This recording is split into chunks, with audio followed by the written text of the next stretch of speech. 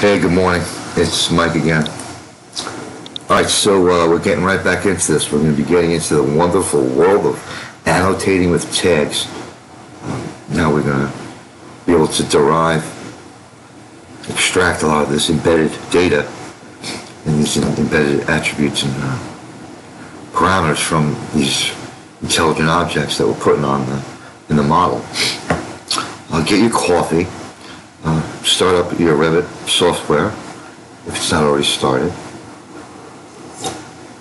And shelter in place, right? Shelter in place.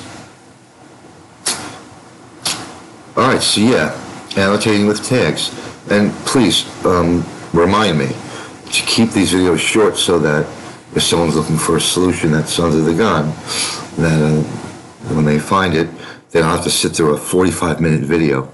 I know, it's sometimes difficult to explain a concept in the short duration that we have, so I'm aware of that, but I'll try to keep this one as concise as I can and break it up into parts so that whoever it is that's under the gun can find a solution to their whatever it is that's troubling them. Okay, so tags are text labels for elements such as doors, walls, windows, rooms, and several other objects that architects typically need to reference in a set of drawings. In Revit architecture, tags are intelligent, bidirectional graphics that report information stored in an object's properties. Once you've tagged an element and entered a value in the tag model element will retain that value until you remove it. The value lives with the model in a project. It is not a property of the tag, unlike AutoCAD architecture or MEP, where it's a property set definition. That means you can delete or remove tags without the fear of losing the data entered into the tag. Meaning, it stays within the project. You don't have to keep setting the style, right? To a certain extent. The value lives within the model elements. It is not a property of the tag. That means you can delete it or remove tags without the fear of losing the data in the tag. It also means that once an element is tagged with information in one view, if the tag is configured to report a type property, the same or similar elements will report the same information in any other view in which they're tagged, without the necessity of entering the information twice. To understand this is a bit better. Take the example of a wall tag. You've placed a wall tag in a view. The tag initially had a question mark as a value, meaning that the type mark property for that wall was blank. In the wall tag, you've entered a wall type with a wall type value of A1. In another view, you can now tag the same wall type and it will automatically display a value of A1. You can also also delete any or even all of the tags for that wall, and new tags you place will still report the type number of A1. Keep in mind that you can also tag elements that are in linked models, although you cannot edit the properties of these elements. For example, you cannot change the wall type or door number. You can add tags to any of the linked elements as if the same elements were part of your project file. Right? Isn't that fantastic? Tags are versatile elements for annotating your designs. A tag can display a door number, but it can just as easily display any other properties of the door, such as fire rating, cost, or material type. Inserting tags. Tags can be automatically inserted when a model element, such as a door or room, is placed within the project by checking the tag on placement option. So let's get something going here. Let's try annotating start. Because they don't give any examples till later on in the chapter. So, but they have, well, the book wants you to be able to navigate around the ribbons. So before I go any further, I wanted to just start up the C19 sample building start project from the book's companion website. And anybody who's following along knows where that is. Get your coffee. It's going to be a long day. We're sheltered in. We got a tropical storm coming up the East Coast. Okay, so annotate. And you can see there's a tag panel. Okay, so the options to place a tag are all located on the tag panel of the Annotate tab. When you're adding tags, it's not necessary to find or choose the right tag. They will be assigned automatically. Tag families are specific to the elements to which they are being tagged. For example, you use a door tag to tag a door, but you can't use a door tag to tag a wall or other element within a project. The figure I'm about to show you shows some of the tags that are available. There's a tag for each type of object. You can customize each of the tag family types so you can graphically differentiate your door tags from wall tags, room tags, area tags, and so on. So if I was to just go, let's say tag, and I was to go to tags here, and you'll look, loaded in this project are not many tags. You see there's a window tag, a view tag, a room tag, a sheet tag, if you will, a door tag, and an area tag. But that's just within the architectural realm. If I was to turn all these on in the disciplines, you'll see there's a few more, but not many. But again, don't fret not, because your template will have all the tags you need, because you can create them as families, annotation families, and they can load them into your project. Now, if you notice from the library, and this is the path, you can see that from the onset, you don't see a category for tags, and this might discourage you. You might get lost. But as you scroll down, and this is more my fault than yours, these haven't been placed in the right directories yet, but you can see there's a couple of tags in the root directory here. But if you go to annotation, you'll see there's a whole host of tags, right? A whole host of tags. Mass tag, multi-category tag. And the more you drill down, the more you'll see. This is within the architectural realm. Material tag, specialty equipment tag, stair support tag. And we can go through these a little bit. In the civil, planting tags. In the civil aspect, electrical tags. And as you can see, there's a bunch, right? There's a bunch. Conduit. And again, these play an important role in coordination.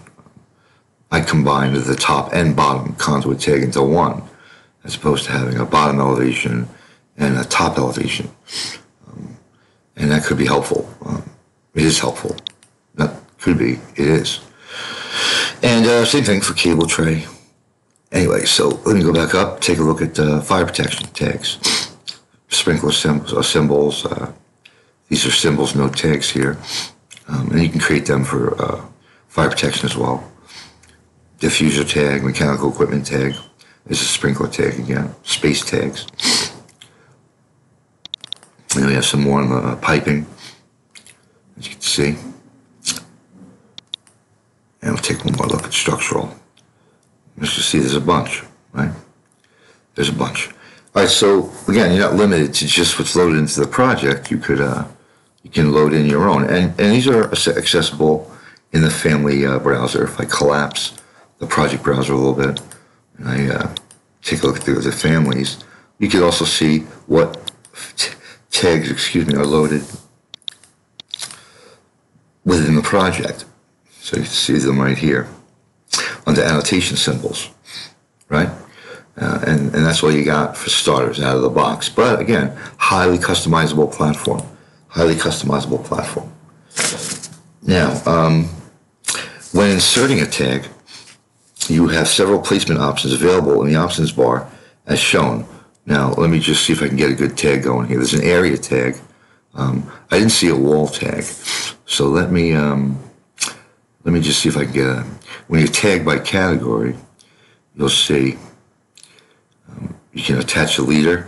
This is within the context of invoking the command. Within an options bar will pop up. And you'll see you can attach the tag with a leader. And then there's a few other options that I'm going to read through here that you can understand. The first one being orientation. The first option allows you to orientate the tag horizontally or vertically. Tags, like text, will always read from either the bottom or right side of the sheet view. So horizontal or vertical. And then the tags button.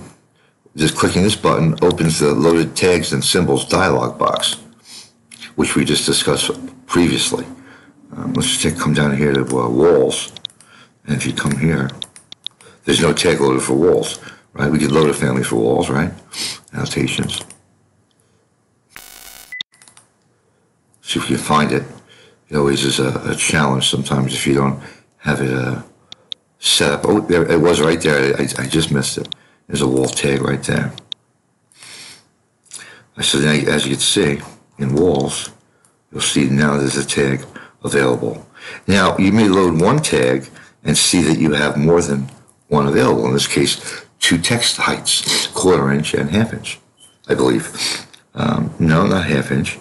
We'll see what, oh, I'm sorry, that's actually the size of the tag. You wouldn't put 1/2 inch text on a drawing unless, of course, you were maybe putting it on a cover sheet. Silly, man. Let me have another sip of coffee. All right, so that's how that's how the tag button works.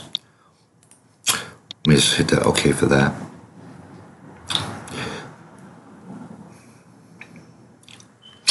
Now, hold on a second. And if the wall is embedded with information, then you'll get you'll be able to extract what information it is that the wall property allows. So hold that thought. The leader button, the final 3 options are related to the leader tag. You can select the leader checkbox or turn it off to have a leader shown or not shown. So as you can see here, it's shown. If I uncheck the box, it's not shown, right? Although attached leaders are the default for tags, the leader dropdown can be changed from attached end or free end if you don't want to associate the end of the leader with the element you selected.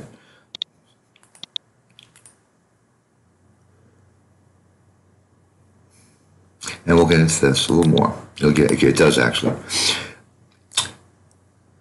Using the free end option allows the leader to float free of the object. The final option of this set for leaders is the default leader length. By default, the value is set to 1/2 inch. When you're placing tags like wall tags that have leaders perpendicular to the wall they are tagging, it is a good idea to set a default length with which you're comfortable.